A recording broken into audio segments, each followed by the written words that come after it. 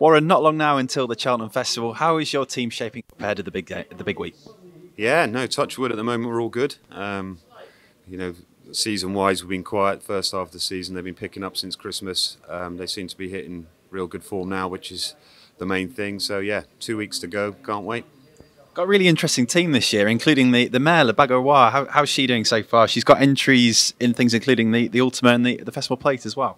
Yeah, no, she's sort of been coming along steadily. Last year she took all before her in Grade 1s, and this year it's just taken her time to hit a bit of form, but she's got better and better. I was chuffed to bits with her run in Leopardstown on soft ground, and she come out of that race so well. I said to the owners, look, why don't we just look at one of the handicaps at Cheltenham? She's never run in a handicap before. She's been taking on Gold Cup horses, and I've seen the weights off 11.2, 11.3. She'd be very much of interest.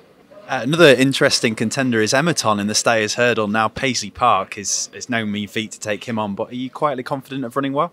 Yeah, for sure. You know, we've always held him in high regard. He's only been beaten twice. He was beaten by Champ last year, probably when he was just coming to the end of a long season, and then the first run of this season after an injury.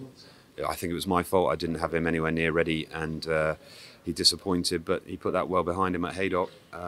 Showed us what he's made of. He's come out of that really well. You know, like he's only a 6-year-old, so you know the future's very bright, and we don't know how good he is yet. I can see him really improving. Bob Mahler as well comes into the festival in flying form. He was a winner of the Edinburgh National last time out. Is he in good form as well? Yeah, he's come out of that race really well. He's in the Kim Muir. I was actually second. He's gone the same route as I went with Mr. Approach. He was second in the Edinburgh National, and then won the Kim Muir. And we've gone one better here. So he's a horse. He's progressive. He's won round course and distance. So yeah, I'm very excited about him. And last but not least, you've got an interesting pair, both owned by the McNeil family, in Portrush Ted and Mulcahy's Hill. Both got chances at the festival in the handicaps. Yeah, Mulcahy's Hill will probably go for the Ultima. He's won round here.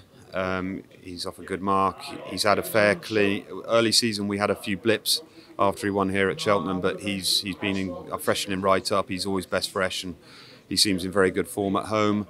And Portrush Ted, the main aim was the Pertemps final, but unfortunately tipped up at the last in the qualifier at Haydock.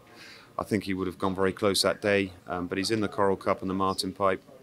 It would need to come up very soft to see him at his best, but he's only run 3 times over hurdle, so again he's unexposed, and if it did come up soft, you know, he's a Grade 2 winner, a bumper winner, so he'd have a good chance.